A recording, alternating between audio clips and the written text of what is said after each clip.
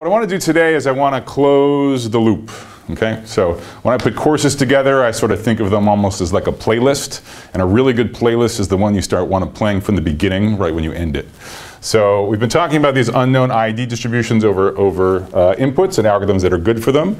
I want to connect that to our very first topic, which is instance optimality. Okay, so let me remind you about instance optimality.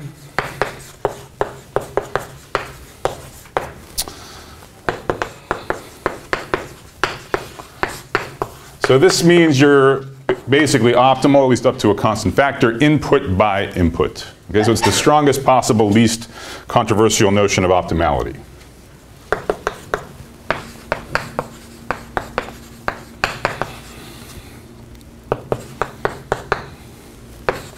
So whatever your cost measure, algorithm A is alpha instance optimal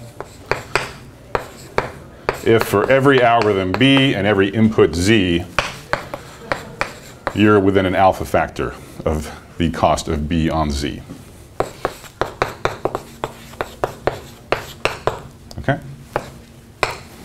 So provided alpha is reasonably small, this is a super, super strong guarantee. Really the best you could hope for. So strong, in fact, that often these algorithms don't exist. Okay?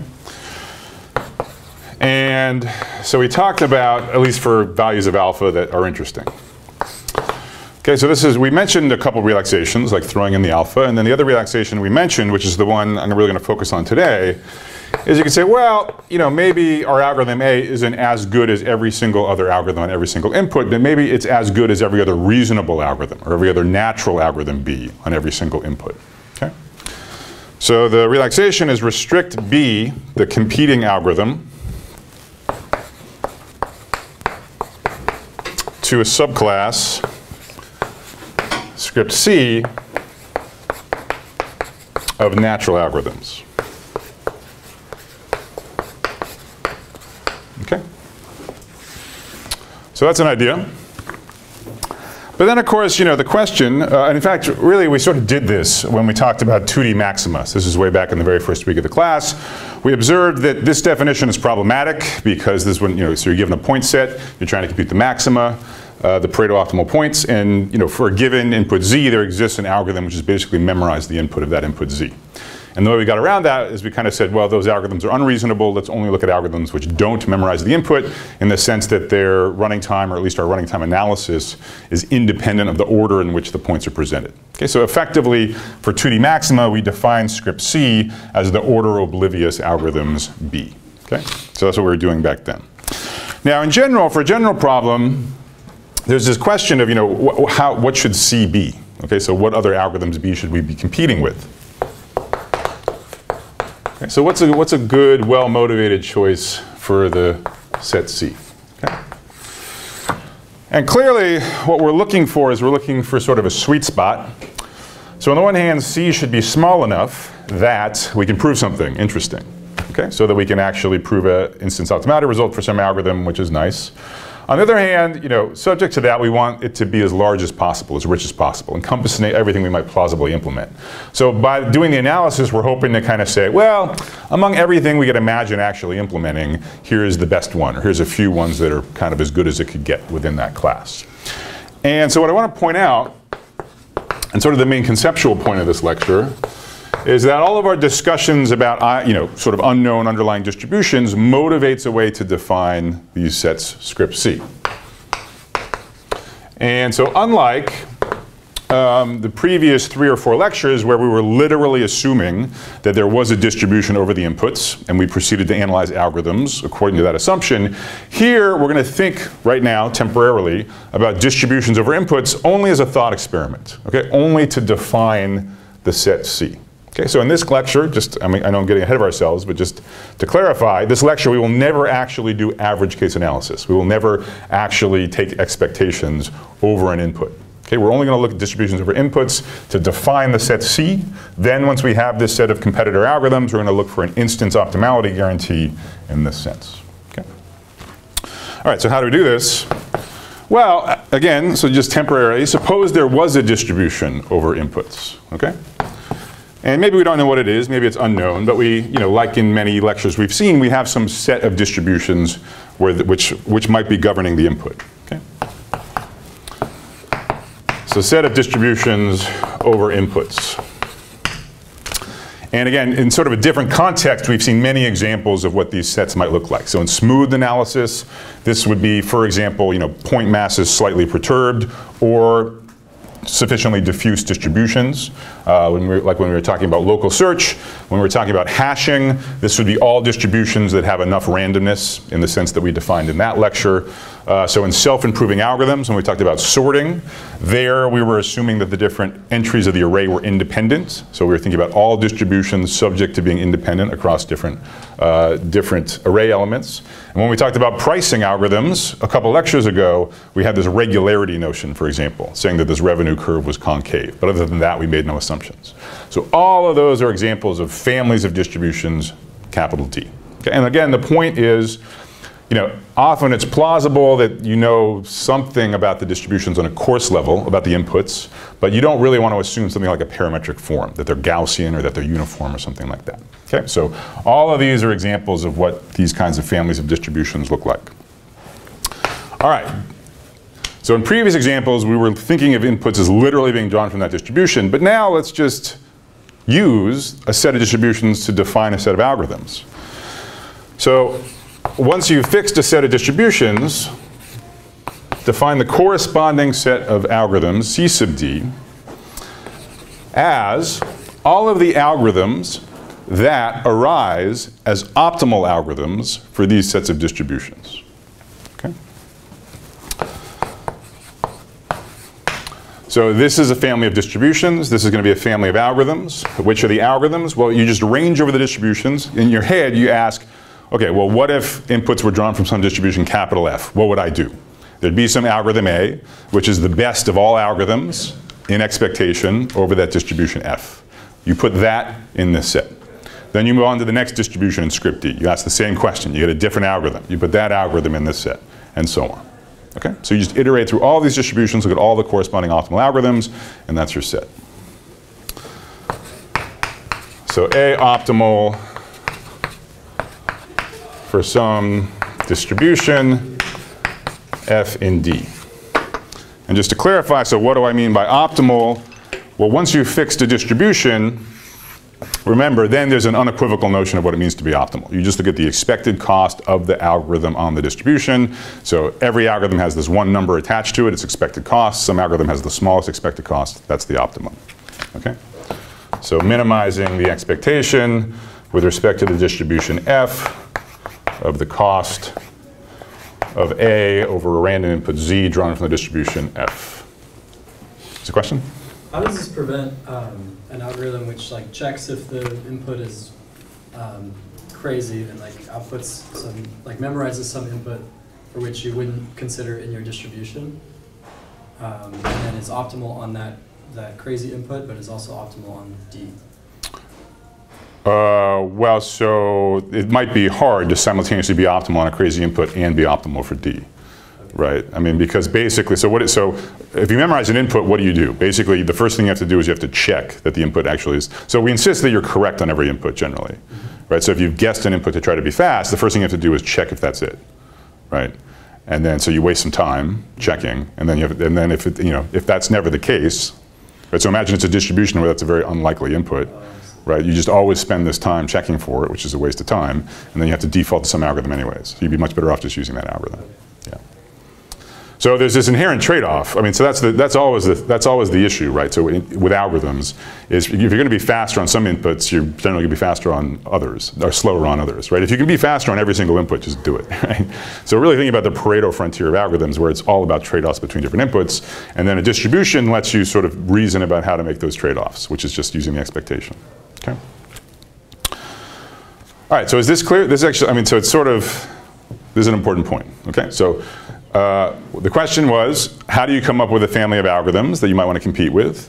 And so what we're doing is we're saying, well, let's reduce it to a family of distributions over inputs that you think, might describe the world. And why don't you just try to compete with every algorithm that arises as an optimal one for one of those distributions? Okay, so it reduces choosing script C to choosing script D. Okay. Okay, and so here's the formal connection between an unknown underlying distribution and instance optimality, and it's very simple. It's almost trivial, but it's sort of one of the key points of the lecture. So let me just do it, so it's not lost on anyone. So suppose you have an algorithm, and it's instance optimal with respect to a set of algorithms like this. Okay, so script C sub script D with some constant alpha. Then, for all distributions in your set, algorithm A is almost as good as the best for this distribution, capital F. Meaning, if I look at the expected cost of algorithm A on a random input drawn from F, this is a most alpha times the expected cost of the optimal algorithm for F, again evaluated on a random input drawn from F. Okay? And the point I want to emphasize here is that on the left-hand side, this algorithm A, this is independent of the distribution F. Okay? So this is like when we had results where basically you knew the set of distributions, like so for example you knew it was ID or you knew it was regular or whatever, and the algorithm could depend on that information about the set of distributions, but it couldn't be tailored to the particular distribution. By contrast, what we're competing with over here, op sub F, this is tailored to F. Okay? So another way to think about this guarantee, and so when I first introduced the notion of hybrid models, interpolations between worst and average case analysis, this is exactly the kind of inequality we had on the board. So one way to think about this is, compare two different scenarios. One, I tell you the distribution over inputs, then you get to pick whatever algorithm you want. Of course, you'll pick the optimal algorithm. Or in the much more unfair world, I don't tell you the distribution. I force you to first pick the algorithm, and then I show you the distribution, constrained only by the fact of the distribution being in script D. So if there's an instance optimal algorithm, then that says you actually lose only a factor of alpha in these two worlds. Clearly, you're only worse, right, if you have to choose the algorithm without knowing the distribution, but there's some sort of way to hedge your bets. Okay? If there's an instance optimal algorithm, you're simultaneously near optimal no matter what F is. Okay? So it's sort of robustly near optimal as long as you believe that the distribution comes from script D. Okay? So this is the claim. All right? So if your alpha instance optimal with respect to this class of algorithms, then your alpha approximate on every expectation from script D. Question in the back. So while it doesn't actually affect the result that you just proved, this script C seems to be very different from our usual notion of what's a reasonable algorithm. Because you could imagine plenty of reasonable algorithms that aren't optimal for any particular distribution, but are just generally good. I would say it depends on whether you believe, it depends on how strongly you believe that reality is roughly modeled by a distribution. So, I mean, if you believe more or less that inputs are coming from some distribution, you just don't know what it is, then, if you want to use a suboptimal algorithm, fine. I'm also competing with that just by transitivity. So you're right that if you really, want to use some totally other measure of how good an algorithm's doing, like say worst case. So if you wanted to optimize the worst case performance, you definitely might well use an algorithm outside of this class. So are the algorithms that we learned in 161 and 261, do they have this property?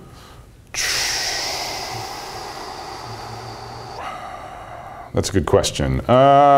So usually, if you're worst case optimal, you're also optimal with respect to some distribution. Yeah. Sure. So like take merge sort, right?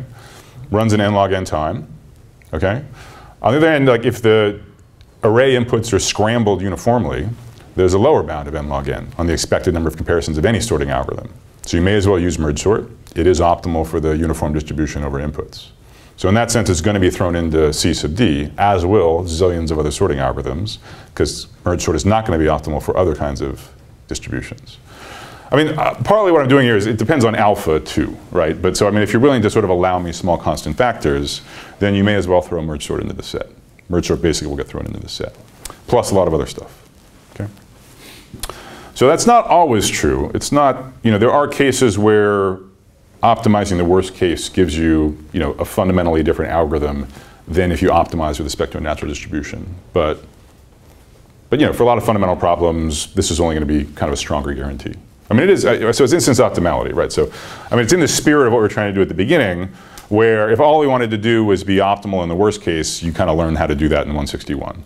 And we want to kind of have a more input by input kind of guarantee. Well, not just on worst case inputs, but every input we want to do as well as we can. So here we're saying, okay, not as well as we can with any algorithm, but as well as any algorithm which at least, that's expected optimal in some description of reality. Is there another question? Or? Okay. All right, so proof. So the proof is straightforward, but again, it's sort of important enough. Let me just spell it out. Basically, instance optimality is an input by input guarantee, and this is just an on average guarantee. So if you have an approximation factor input by input, you also have it on average, no matter what distribution you're averaging with respect to, right? So let me just actually leave it at that, okay? So instance optimality, point-wise, only stronger than an expectation guarantee. Okay?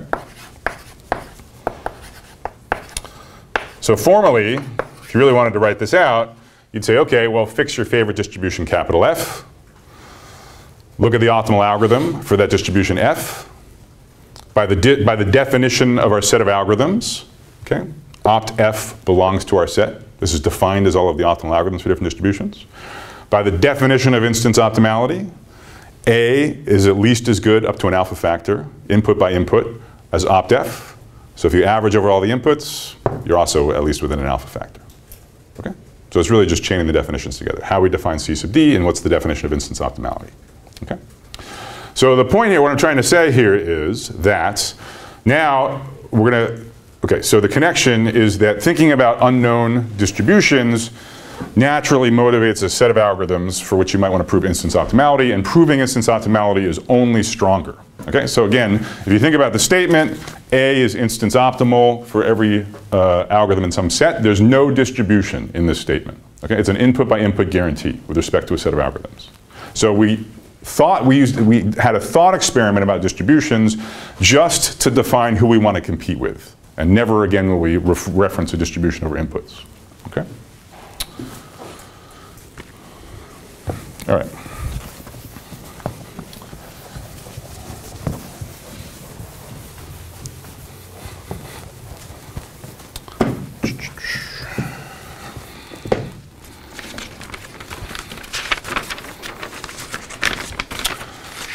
So any questions about that? So that's kind of the main conceptual point of this lecture. But now I want to show you an example of why this is useful, okay? And a concrete problem. Okay. So the concrete problem I want to talk about is online decision making. Very, very well studied problem. So here's the setup.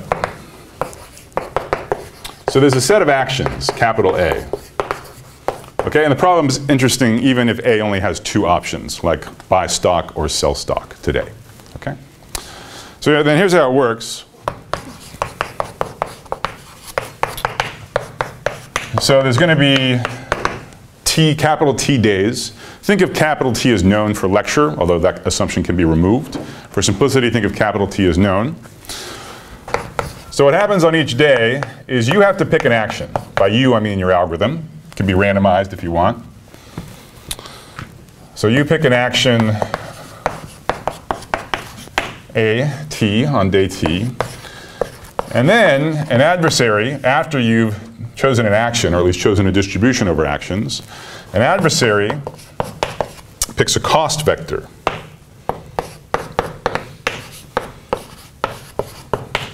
Indicating the cost incurred by each action. And costs are going to be real numbers between 0 and 1. Okay? And our cost measure, so of a given algorithm A, So an algorithm A just says, as a function of what's happened so far, what action or what distribution over actions do you pick at the next time step? An input is just a sequence of capital T cost vectors.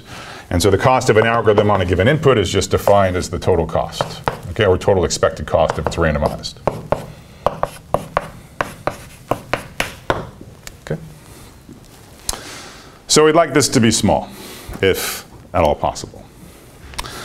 Now, you know, you see this description and you should say, you know, doesn't this seem kind of unfair, right? Because sort of we're forced to go first and pick an action, and then the adversary gets to sort of decide how expensive the different actions are after it sees what we did, or at least whatever distribution we're going to use. And, you know, so there are some obvious impossibility results just because of the asymmetry of information between the algorithm and the adversary. So for example, it's totally hopeless to try to compete with the best sequence of actions you possibly could have taken in hindsight after the capital T days, right? So for starters, like imagine your algorithm was deterministic for starters, right? So the adversaries could just like look at your algorithm and be like, okay, what are you going to do? So say there's two actions, right? 1 and 2. The algorithm's going to be like, oh, you're going to do action 2 on the first day? All right, I'll make the cost of action 2 1. I'll make the cost of action 1 0. Okay. Now, I'll simulate your algorithm. Given that that happened, they're going to look at what you do on day 2. Maybe then you try action 1. Okay, well then I'll make 1 cost 1 and action 2 cost 0. Okay. If it's randomized, well, you still have to play one of the two actions with at least 50% probability. So I'll just give that one cost 1 and the other one cost 0. Okay?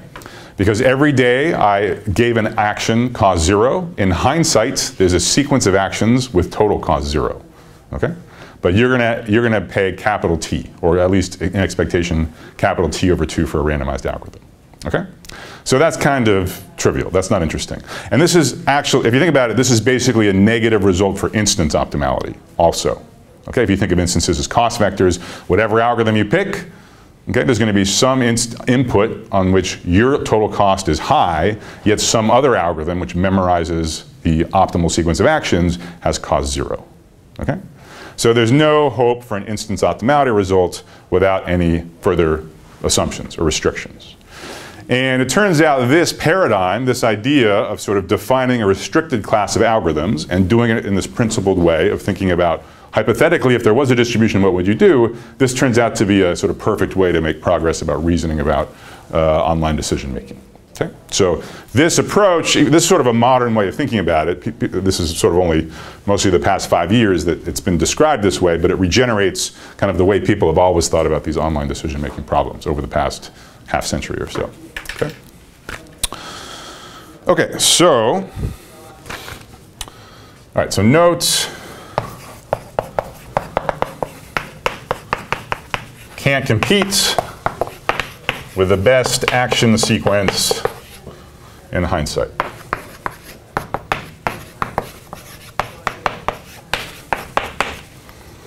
So let's do the distributional thought experiment. Okay, so again, not because we're going to assume that inputs are drawn from a distribution, but just to have a principled way of defining the algorithms we want to compete with, script C sub script D. Let's think for a second about distributions.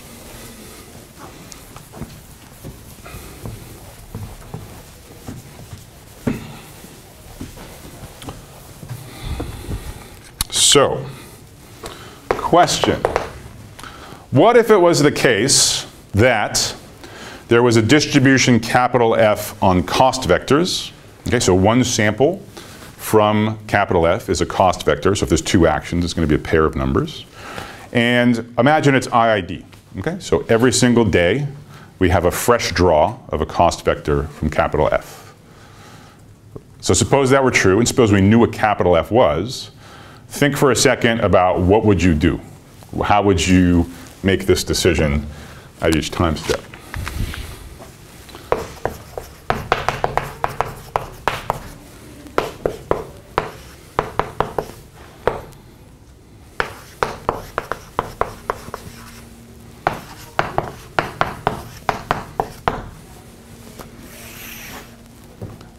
It's actually a very simple answer, if you think about it. It sort of makes the problem degenerate, actually. Like, because you could say, okay, well, what if I picked action 1? What would happen? Well, I guess there's some expected cost of action 1 according to distribution capital F, so that's what I get in expectation. And you could just think about that same computation for every available action, and there's no reason not to just pick the one with the smallest expected cost. Okay? So that's what you do on day number 1. Day number 2, given what happened on day number 1, well, who cares what happened on day number 1? It's IID, right? It's the exact same question, exact same answer, right? If action 7 was optimal day 1, it's going to be optimal day 2. Okay? So, optimal algorithm is to play the argmin of the expectation, where here C is drawn from F. Okay, so just every day you pick the same action, the action which minimizes expectation. And because capital F is not varying with t, little t, neither is what you should do. Okay? So the optimal thing is to play the same action day after day after day. Now, of course, as you vary F, the action, which is the best one to play every day, will change. Okay? So now think about, so remember this thought experiment works. You posit a set of distributions, and then you think, you go distribution by distribution, and you say, what would I do? And then you look at the entire set of algorithms that you get. So what we just observed is that if you just specify one of these distributions F, assuming only that each T is a new fresh sample, IID from this F, then you're going to play a fixed action. So with no other assumptions, okay, F can be arbitrarily weird. You can have correlations between the costs of different actions, doesn't matter. Ranging over all capital Fs in the world, the only algorithms you're ever going to find are the ones that play the same action every day. Okay? So in other words, so thus, if script D equals all F, and again, it should be IID. So we do need to assume that each day is exactly like the previous day. Okay? You could generalize it, but today I only want to talk about the case where each day T, there's a fresh draw from the same distribution capital F. If that's your set D, then your induced set of optimal algorithms is just the fixed, meaning time invariant action sequences. Okay? So it's a very simple result of this thought experiment. We range over all distributions, we see what are the optimal algorithms, it's just the things that always play the same thing. Okay? So like if there's 10 actions, then there's 10 possible optimal algorithms for one of these distributions. Okay? So what would it mean to be instance optimal with respect to this set of algorithms? That would mean, say for some factor alpha, that would mean that we have an algorithm A, okay? So that input by input, and remember an input is a sequence of capital T cost vectors. So we'd have an algorithm that no matter what the sequence of cost vectors is, our total cost is, at most, or at least up to a factor, at most, the best total cost achieved by any of those cardinality of A optimal algorithms in C sub D. Okay? So again, if there's like 10 actions, there's 10 algorithms here. Being instance optimal means that no matter what the cost vector sequence is, our total cost is essentially as good as that incurred by each of these 10 algorithms on that same input. Okay? Input by input, cost vector sequence by cost vector sequence, we do at least as well as every one of these algorithms. Okay? So that's what instance optimality means for that set. Everyone with me? Okay. So it turns out what I just said is essentially exactly a very classical notion of a no-regret algorithm. Okay? So I'll tell you more about that in a second. Those of you who've taken 364 from me have seen this before. But it turns out this is one way to think about and one way to sort of motivate and automatically generate the notion of no-regret algorithms. Okay? Okay, and so the main technical result of this lecture is a proof that there exists, essentially, instance optimal algorithms in this sense. Okay? That there actually do exist online algorithms which cost vector sequence by cost vector sequence have total cost no more up to a small error of the best of those algorithms in C sub D. Okay. So any questions about kind of the setup? Yeah. So just to clarify, we should think about this adversary as sort of picking the C's in advance or something? So it's a good question. So there's a potentially important and subtle distinction between so-called oblivious adversaries and so-called adaptive adversaries. And so whether an oblivious adversary would be one that observes your algorithm, but, I mean, it's only relevant for randomized algorithms. Yeah. Okay, so for deterministic algorithms, it doesn't matter, because I can just, you know, I can basically adapt up front, right? Because I can just simulate your algorithm and it doesn't matter. So for a randomized algorithm, it starts mattering, which is, you know, can an adversary actually observe your coin flips on day 10 and use that information to pick a cost vector on day 11? And it would seem, I mean, in general, adaptive adversaries are more powerful. It turns out the algorithm we're going to stare at, we're going to prove guarantees about it, doesn't matter.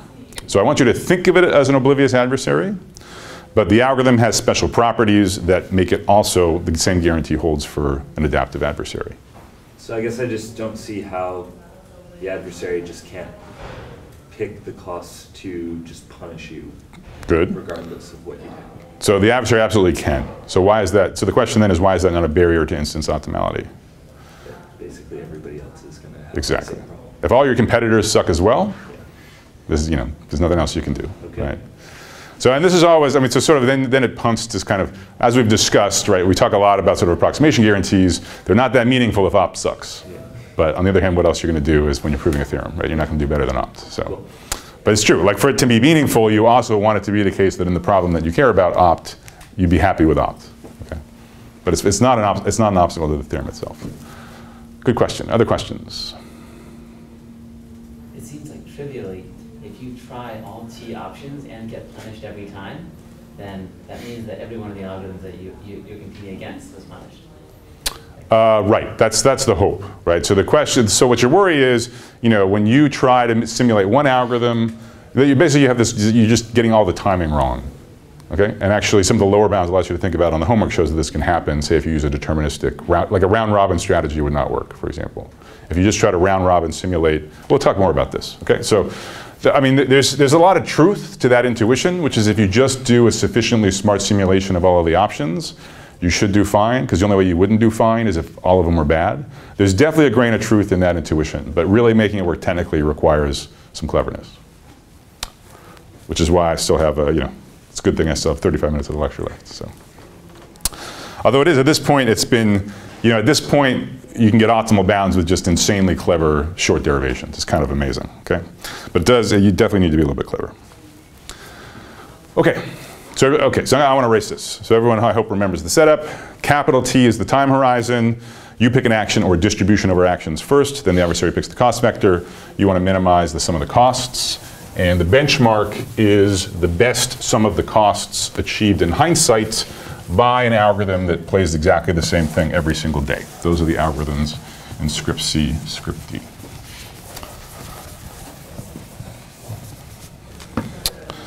Okay, so here's the theorem that we're going to prove. And this is a theorem which has been sort of proved and reproved and rediscovered many times in many different decades in many different communities. So there exists a randomized algorithm, and it is crucial that it's randomized. That is, so I'm going to be a little wishy-washy with the statement for the moment. It's roughly instance optimal. I'll tell you what I mean in a second. It's roughly instance optimal with respect to this set of algorithms, all of the algorithms that play the same thing every single day, with alpha roughly equal to 1. I'll also say what I mean by that in a second. Okay, but that's the main point. Okay, so the main point is a very strong instance optimality result. Okay, so in particular, remember our key fact: instance optimality is even better than is even stronger than being simultaneously optimal with respect to every distribution.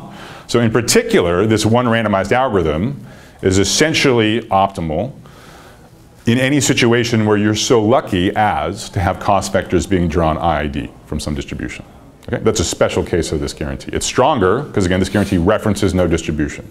But if you instantiate this algorithm when there is a distribution, then you get a good guarantee. Okay? But you also get some kind of interesting guarantee even if there's no distribution, okay? Because it's instance optimal. Okay, so what do these squiggles mean? So the way we've been talking about instance optimality is we have this alpha, this multiplicative factor, okay?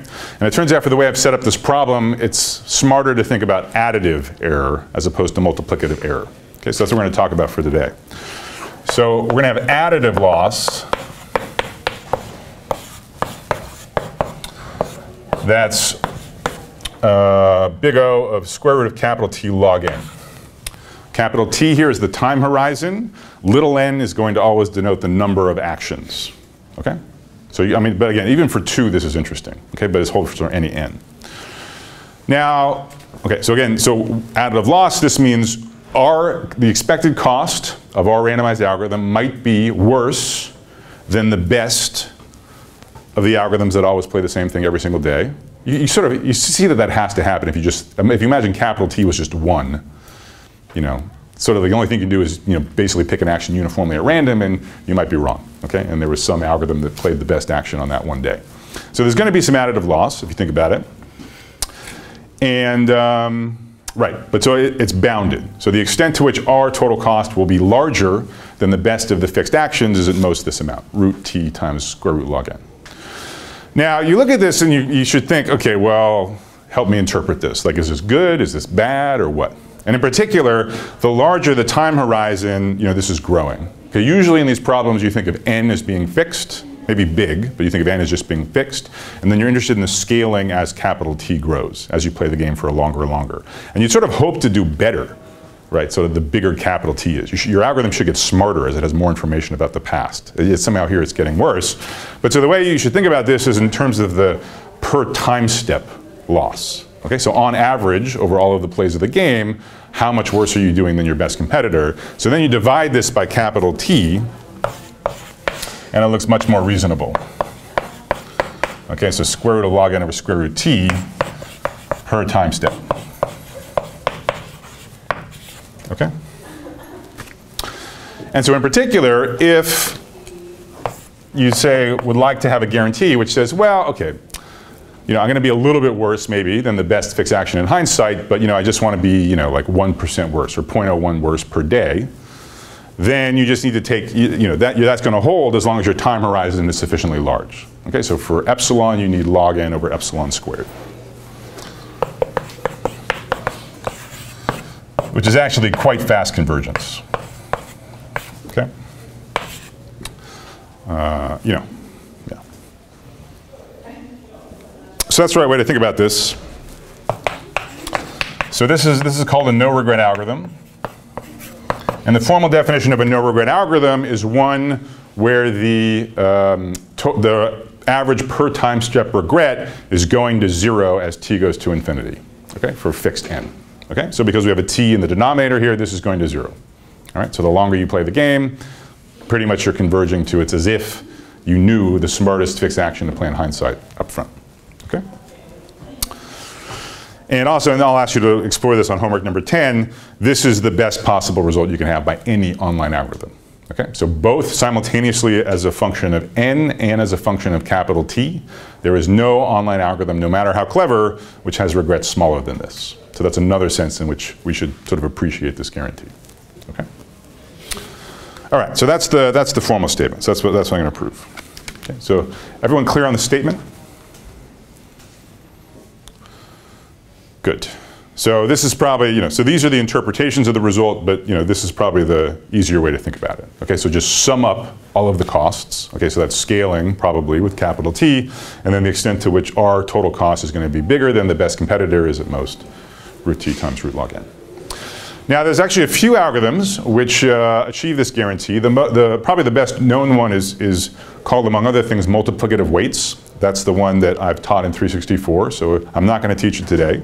But if you're curious, you can check out, for example, my lecture notes from my class last fall. That's sort of very natural algorithm. Basically what you do is you keep track of the past performance of all of the actions.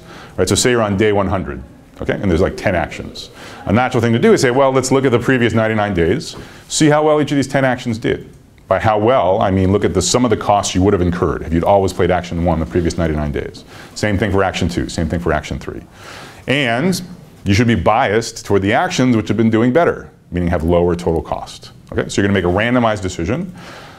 Okay, at least in the multiplicative weights algorithm, make a randomized decision, and it's more probable that you'll pick actions that have lower cost in hindsight. So that's message 1. Okay, you should pick probabilities in some sense proportional, or at least according to past performances. The other thing which you need to get this optimal bound, and which multiplicative weights does, is you adapt fairly aggressively. So even if an action had been doing very well, if it starts performing poorly, you very quickly move mass off of that action and onto others. Okay, so those are sort of the two messages for multiplicative weights. Use past performance to choose your probabilities, and also aggressively punish poorly performing actions. But I don't understand how, if we're dealing with a truly adversarial opponent, that using the past performance, or it's like using the past would at all influence the future. Using the past would all influence the future.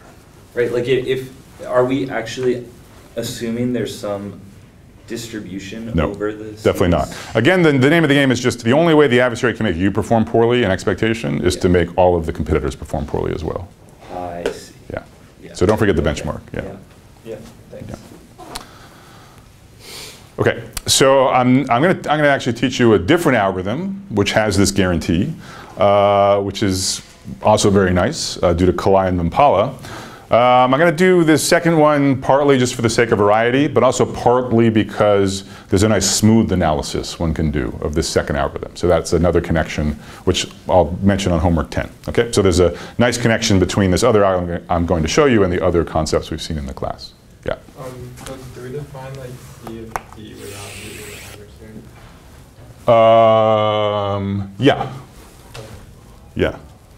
Yeah, there's no adversary in this definition. Yeah, so you just, posit the distributions. So the adversary comes up, the adversary is sort of implicit in the definition of instance optimal, right? So this is just like a class of algorithms. Do with that what you will.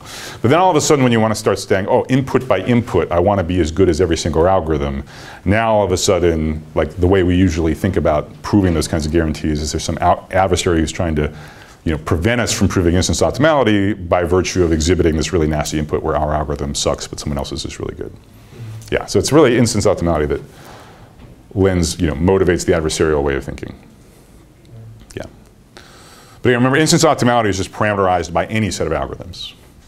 Okay, and so, but the distributional thought experiment is just to, have a well-motivated choice of which algorithm should you think about amongst, otherwise it's sort of carte blanche and it's hard to know where to start. Good. All right. So before I show you the algorithm that does work, let me show you an algorithm that doesn't work, but it's very natural. So this is follow the leader. And this, again, is just sort of the simplest way you'd try to use past performance to decide what to do next. Okay? So on each time step, so on day one, you just do something arbitrary. Doesn't matter. Okay? But at every subsequent day, what action do you choose? Well, you just look at each of the actions, see which ones has the smallest cumulative cost up to this point, and do that. Okay?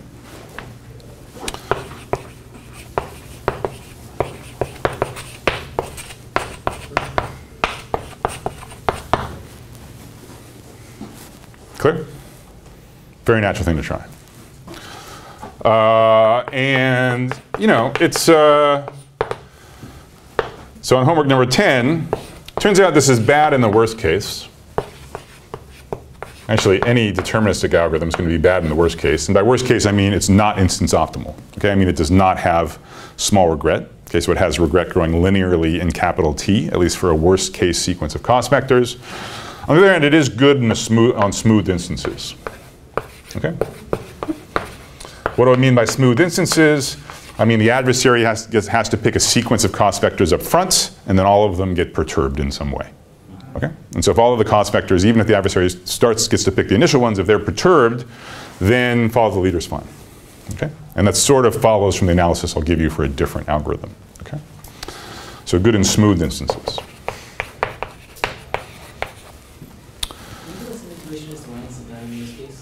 Well, it's sort of a homework, so I kind of want you to think about it. So, is worst case over distributions? No, there's no distribution. Over costs vector sequences. Actually, any deterministic algorithm can be bad. So that's sort of a hint. It's not just this. It's really any deterministic algorithm. So. I mean, in some sense, you can also, I mean, we're going to analyze a modified version of this algorithm. So you might want to, as we analyze the randomized version, think about where that proof would break if it wasn't randomized, if we were just doing it for this algorithm instead. So. To be clear, when you say additive loss over here, this is compared with the best of the quote-unquote natural algorithms? Exactly. So the claim is the following. For every single sequence of cost vectors, it will be the case that the expected cost of this randomized algorithm is at most, on that cost vector sequence, is at most the minimum cost of any algorithm in C sub D on that cost vector sequence up to this error term. And that's true for every single cost vector sequence. Okay? So all of the randomization we're going to be talking about is only internal. It's in the usual sense you're used to from your other algorithms classes. It's only internal coin flips made by our algorithm. Okay? There's no coin flips in the data, no randomness in the data. We really want to guarantee it's cost vector sequence by cost vector sequence. Okay. All right, so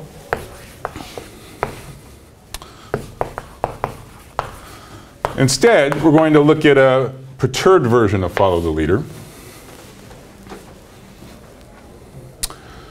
And here's how it works. So basically, we're going to do follow the leader, but we're just going to sort of initialize it randomly. And that's good enough, actually. Okay? So as a pre-processing step, before we even look at the first cost vector, we award to each action a random bonus. Okay?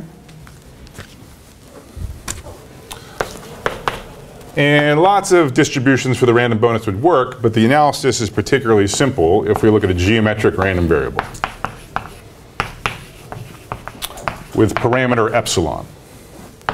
So what I mean is, for action number 1, you do the following experiment. You start flipping coins, and the coin has a probability epsilon. We'll choose epsilon later. Think of it, epsilon as small, though. It has an epsilon probability of coming up heads. So you keep flipping until you get a heads, and then you just count how many coin flips you needed to get a heads. Okay? So if there's a probability of epsilon of getting a heads, what's like the expectation of this random variable? 1 over epsilon. Right? Obviously, the smaller probability of heads, the more coin flips it takes to get one, and it's 1 over epsilon for geometric. Okay? And we do that exact same experiment independently for each of the actions. So each action gets its own random bonus. Okay? So number of coin flips to get heads, where the probability of heads is epsilon. Okay? And now, we just do follow the leader with these random bonuses. Okay? So now we just set our action to be the one that minimizes the same thing, past performance, minus the number of coin flips it took to get heads. Okay? So everybody starts with some like negative total cost, and it's random for different people. And then you just accumulate the real cost from then on. Okay? So it's a single perturbation at the very beginning. And that's it. So is the algorithm clear? Okay. So the claim is that algorithm satisfies this theorem. Okay?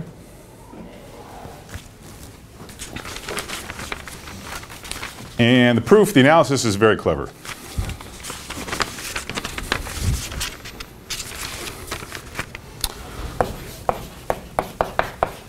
So analysis. So again, remember, we're shooting for an input by input guarantee. Okay, so fix an input arbitrarily. Okay, so fix C1, C2, C capital T. Okay, as I said, think about an oblivious adversary that has to fix the sequence up front. Although actually, if you think about it just so, one can realize that the guarantee extends even for an adaptive adversary. Okay, but think about an oblivious adversary. So it fixes, so the adversary sees our algorithm in effect and devises the worst cost vector sequence it can think of. So for the analysis only, we're going to define a fictitious algorithm. Okay, an algorithm we could never implement. Okay, but it's going to be useful for the proof nonetheless. So define fictitious algorithm A by So what it does is it does the same thing as perturbed follow the leader. Sorry, this is wrong. So perturbed follow the leader, right, so at the time of day t, the information it has is the first t minus 1 cost vectors, right? So the only thing, right, so this is what I meant to write, okay, s less than t. Right, so it uses all the information that it has, which of course is only from the past, to make its decision, okay? This algorithm capital A, it's going to also make use on day t of the cost vector at day t, okay? Now, of course, no online algorithm in our model actually knows the cost vector at time t when it makes the decision at time t. But for the proof, let's think about this fictitious algorithm which could sort of look ahead one step, okay? All right, so it sets AT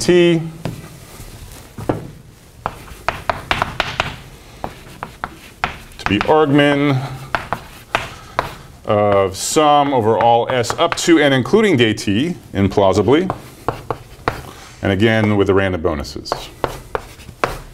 Okay?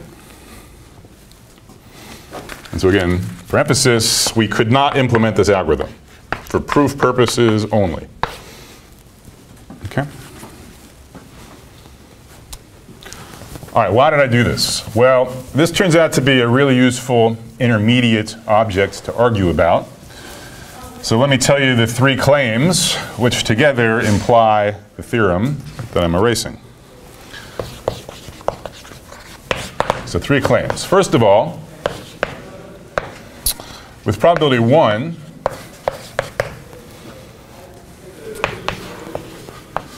the regret of this fictitious algorithm A, and what do I mean by regret? I mean the total cost of A. Okay, so the sum over little t of CT, AT. So cost of A minus cost of best fixed action. So that's what I mean by regret. The claim is that this is at most the biggest of the perturbations. Okay, so remember x of A is the number of coin flips until I get heads. Okay? So we have this parameter epsilon, which we haven't specified yet. Okay? Right? But as epsilon gets smaller and smaller and smaller, so the likelihood of a heads is smaller and smaller, the sizes of these x of A's is going to be getting bigger and bigger. Okay? So the right-hand side here is getting bigger as epsilon gets small. Okay? Notice actually that if all the x of A's were 0, okay? So if you think about this, so this was probably 1, okay? And the randomization is over the only thing that's random is these perturbations, right? So like, the claim is that this is true even if all the x of A's are 0, okay? So when x of A is 0, perturbed follow the leader is exactly the same as follow the leader, okay? So a special case of what we're proving here is that if there are no perturbations, then the regrettive algorithm A, i.e. follow the leader, where you additionally are thinking about the cost vector t, okay, you're sort of cheating and adding t, that's at most the cost of the best solution. Okay? All right, so that's the first claim. Second claim is that, yeah, we're cheating. So what do we do? So what's the difference between from perturbed follow the leader, PFTL, and A? The difference is that we added the current day's cost vector into the computation. That's the only difference between the 2 algorithms. Okay? So we're cheating. You know, we're looking ahead into the future by a day. But the claim is that cheating doesn't actually matter much for the cost computation. Okay, so the claim is that the expected regret of an algorithm that we can implement, perturbed follow the leader, is at most the regret of this algorithm that we can't implement, A. Okay, it's not quite as good, but it's only going to be off by epsilon times capital T. Okay? So epsilon sort of difference per time step. Right, so in step 1, the smaller epsilon was, the bigger the x sub A's, so the bigger our loss. But in step 2, as we bring epsilon down, actually the less loss that we're doing. Okay? So for step 1, we want epsilon to be big. For step 2, we want epsilon to be small. And then the final claim, which is quite simple, is that it's very easy to understand how big this is going to be as a function of epsilon. Okay? So in expectation, the biggest of the perturbations is going to be logarithmic in the number of actions divided by epsilon. Okay? So remember, the expected value of one of these, as we said, is 1 over epsilon. Okay, so we have a bunch of things. Their expectations of 1 over epsilon. We have n of them. The biggest of those n is going to be like log n bigger. Okay, log n over epsilon.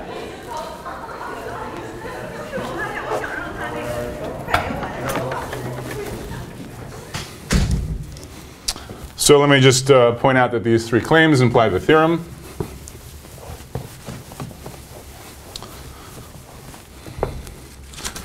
So upshot, if we chain these together, the expected regret of perturbed follow the leader, so we chain all 3 of these together, is at most,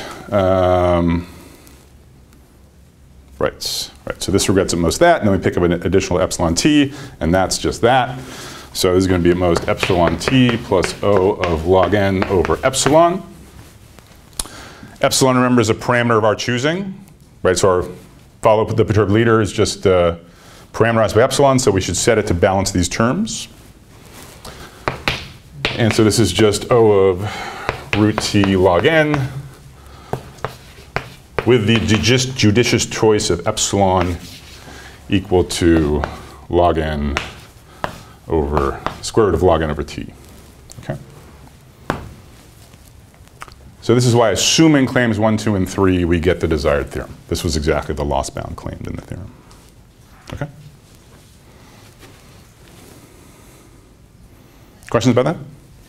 I mean, so I owe you the proofs of these. But other than that, any questions? Okay. So let me address the claims in reverse order. This is straightforward. Okay, so like we said, it's the expectation of one thing is 1 over epsilon. You have n of them. The max is a log n factor bigger. You've seen a lot of statements like that. I'm going to put this on as an exercise on homework number 10. Okay, literally, you just compute the probability that the geometric random variable is sufficiently large and take a union bound, and you're pretty much done. Okay, so that's easy. Claims 1 and 2 are not especially difficult, but they're very clever. Okay, very clever proofs. Okay, so let me prove 2 and then prove 1.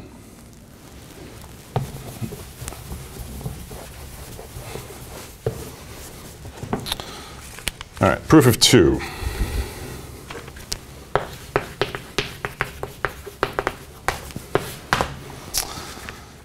All right, so we want to show that the regret, so let's just keep in mind what the difference between these 2 algorithms are. Okay? So in both of these algorithms, they pre-process the same way with these random bonuses, these x sub a's. And then at every time step, they pick the action which minimizes the cumulative cost so far plus the random bonus. The only difference being that A uses day t's cost vector in its computation. Okay, so it uses the first t cost vectors. P, perturbed follow the leader, is a real algorithm, so it only uses the first t minus 1 cost vectors. Okay? But we want to say the expected difference in regret is at most epsilon t.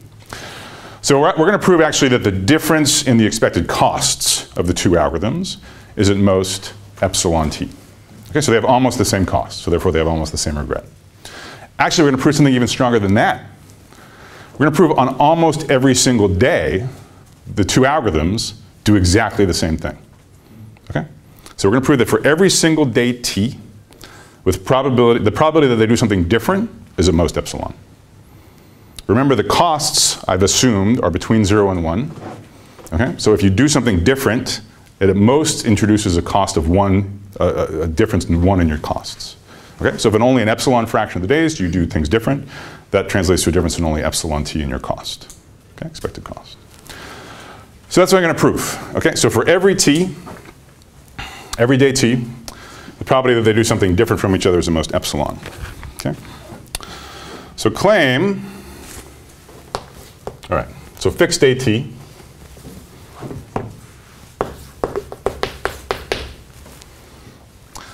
Now here's another sort of trivial but very nice observation. Okay?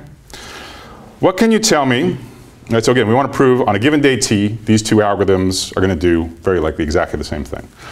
What can you tell me about the action that PFTL plays on day t versus the action that our fictitious algorithm plays the previous day on day t minus 1? Should be the same. It's the same. Okay? So on day t, perturbed follow the leader, right? They're using the same random bonuses, okay? Or the same distribution of random bonuses. PFTL, what does it do? It uses all the information it has, okay? The first t minus 1 cost vectors, and it picks the best one, okay? The day before, A already knew that information, right? And it used all of that information to make a decision, okay? All right, so the probability that these two actions do something different on day t is the same as the probability that algorithm A does something different on consecutive days. Okay? So now what we want to prove is this fictitious algorithm on the right. If we look at an arbitrary pair of consecutive days, t minus 1 and t, we want to argue that with probability at least 1 minus epsilon, it proves this, it picks the same action both days. Okay? That's what claim 2 has been reduced to. Okay, so why is that true? So let me tell you a sufficient condition for that. Okay? So suppose we're at day t minus 1, because we're thinking about the fictitious algorithm. We're curious about whether it switches actions between day t minus 1 and day t. Suppose on day t minus 1, there's a big difference between the best action and the second best action. Okay? By big difference, I mean the cumulative cost so far plus the random bonuses is strictly bigger than 1 difference. Okay? But say the best action is action number 7. Its score, its random bonus plus cumulative cost is 124. And the next best one is like 121.5. Okay? Well, then we're definitely picking action 7 tomorrow. Right? Costs are between 0 and 1, remember. Okay? So the gap in the cumulative cost between two actions can only narrow by 1 in a given day. Okay? In the worst case, action 7 had cost 1, the second best action had cost 0, and the cumulative cost gets closer together by 1. But if at day t minus 1, it was already outcompeting the other one by strictly bigger than 1, then we're definitely going to play it the next day as well. Okay? So where do we stand? Now what we need to prove, that on a given day, or it's sufficient to prove that if we look at a given day, the first best action is much better than the second best action with probably at least 1 minus epsilon. Okay? So let me prove that to you. All right? So fix a day t. All right? And so we're going to use the principle of deferred decisions to do this. Okay? So define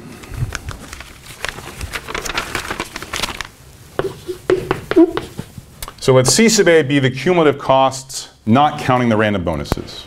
Okay?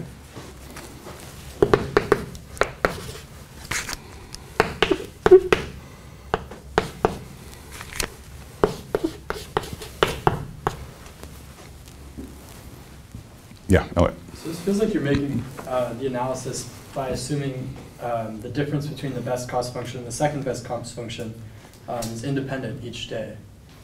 No, so I want to make the, no, so ultimately there'll be a linearity of expectations application, so I don't care about independent, I don't need independence across days.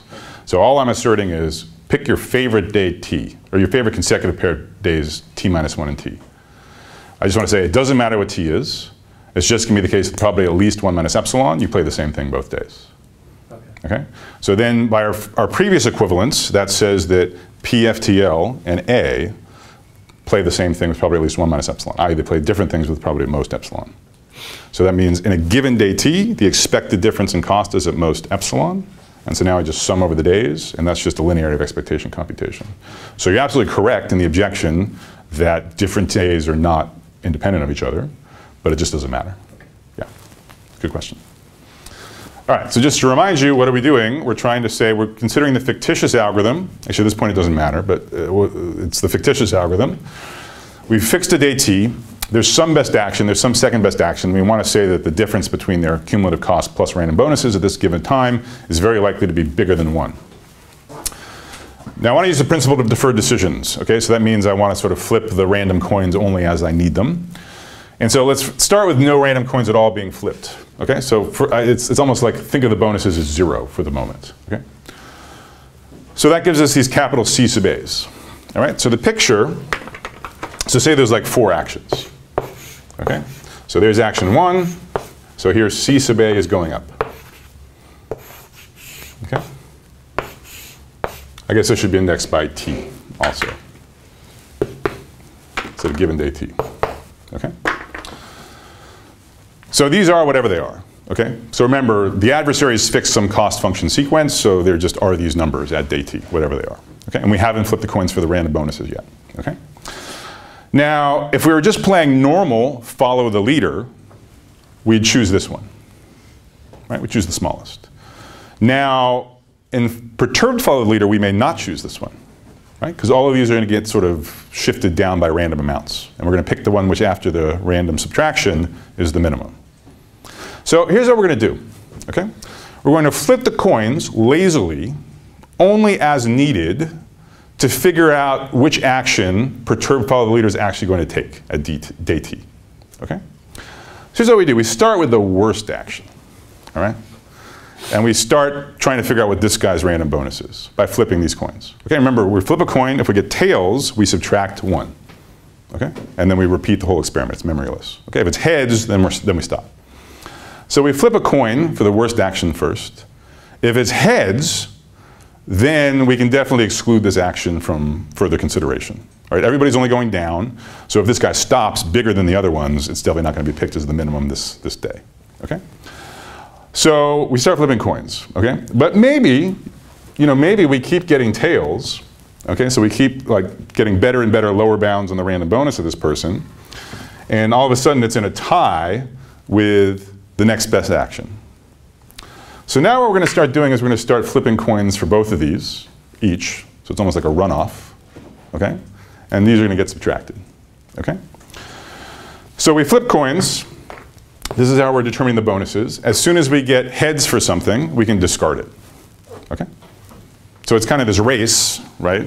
We're having this coin flipping race where some people, have these, where they have different starting positions depending on the C sub A's. Okay?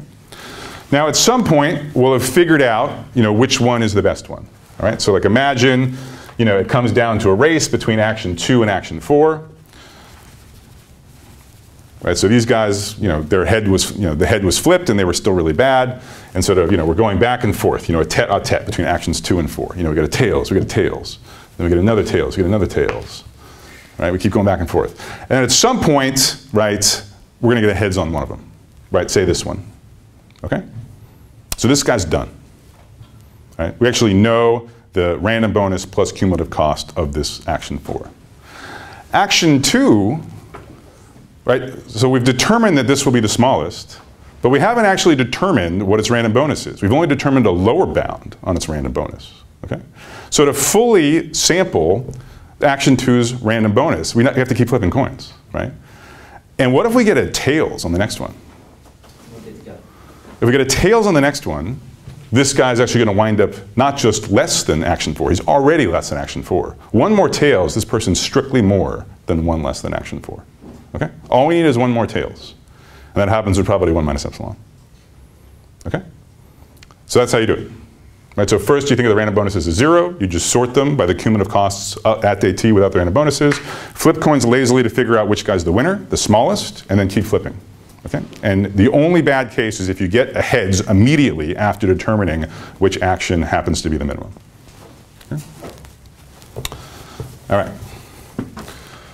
So done by principle of deferred decisions plus linearity of expectation. All right. So that's claim 2. Okay, so that's one of the super clever 2 claims. All right, so claim 1. Yeesh.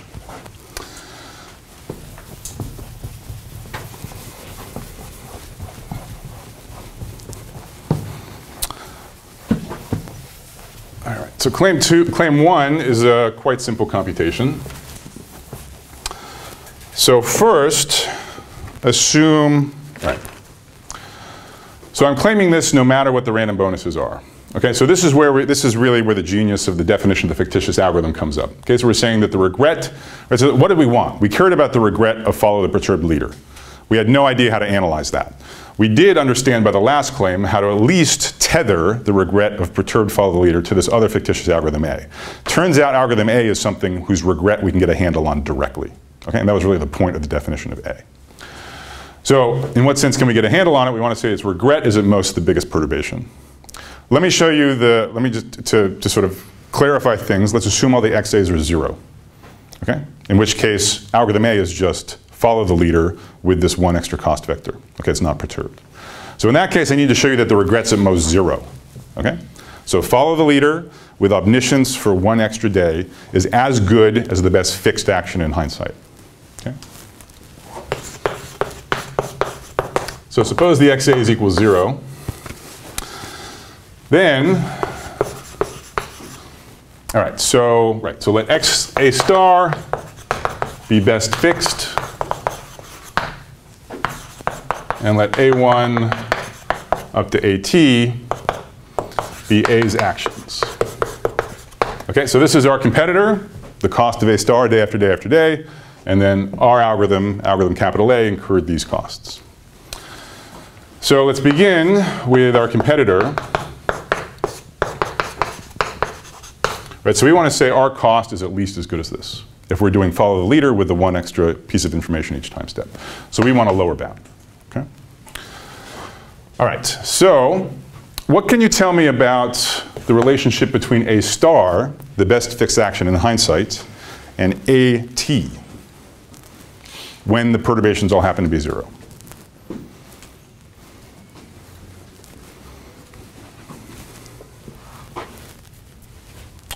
So let me just remind you what in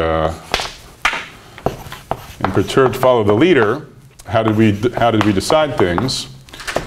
We took the argmin with the random bonuses, which we're currently assuming is 0. Okay, so ignore these. Plus, sum up over all the days, including today,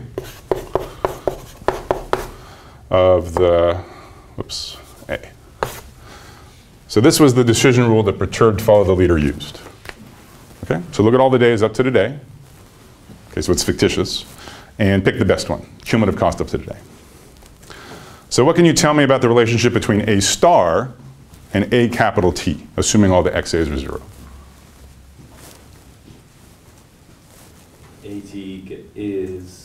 Gets to choose a different action each time. Oh, so you're jumping ahead. That's pretty much the whole proof, actually. Yeah. But let's just focus on the very last one, a capital T.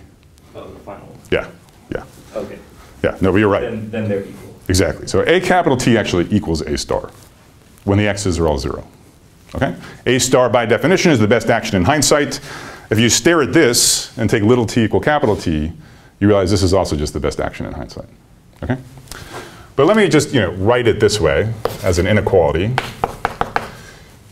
even though it's an equality. Okay? So basically, a superscript capital T is chosen so that this is true. It's chosen to optimize this. Okay? So it can only be better.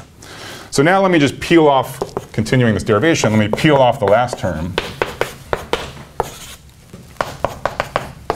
All right, so this is just rewriting the right-hand side. Whoops, -1. Okay? So what's going to happen if if I substitute a capital T here with a capital T minus 1? You can only get that. It can only get smaller. Right? So if you look at the decision rule of the algorithm, at every time step it's picking the thing that minimizes the cumulative cost up to that point. Okay? So if I replace this capital T with a T minus 1, this only gets smaller.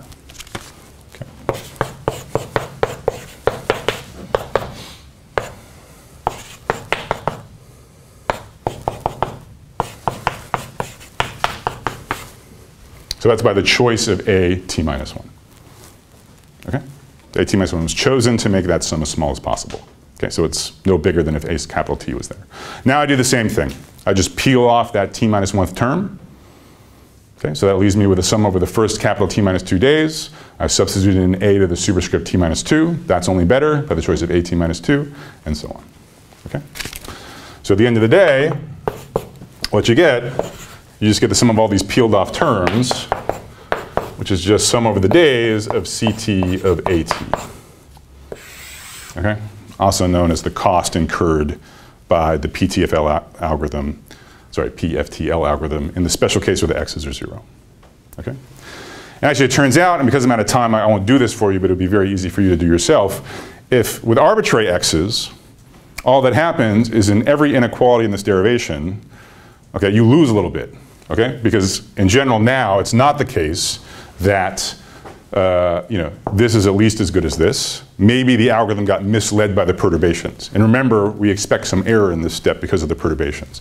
Maybe it's the case that you didn't choose the best thing. You didn't choose A star because A star got a small random bonus and your A capital T got a big random bonus.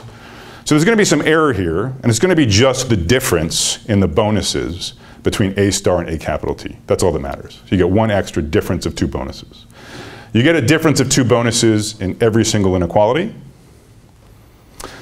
You add up all of those loss terms, you get a very elegant telescoping sum of differences. And at the end of the day, this exact derivation holds modulo 1 difference between 2 bonuses. That's the only difference. Okay? And so the difference between 2 bonuses, they're both non-negative, so that's bounded above by the biggest bonus of them all. And that's what we needed to prove. Okay. So that concludes the proof of the theorem. All right.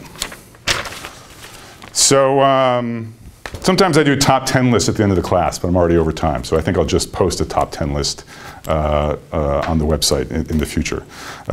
You've learned a ton of concepts in the course, and I know it's sometimes hard to keep track of the overarching narrative, but and all of the various connections, for example, between IID distributions, instant optimality, and all this other stuff, but out of time. So I would be remiss if I didn't thank Rishi, who I think you'll agree is a totally killer TA. So thanks to Rishi, thanks to all of you. It's been a lot of fun. So.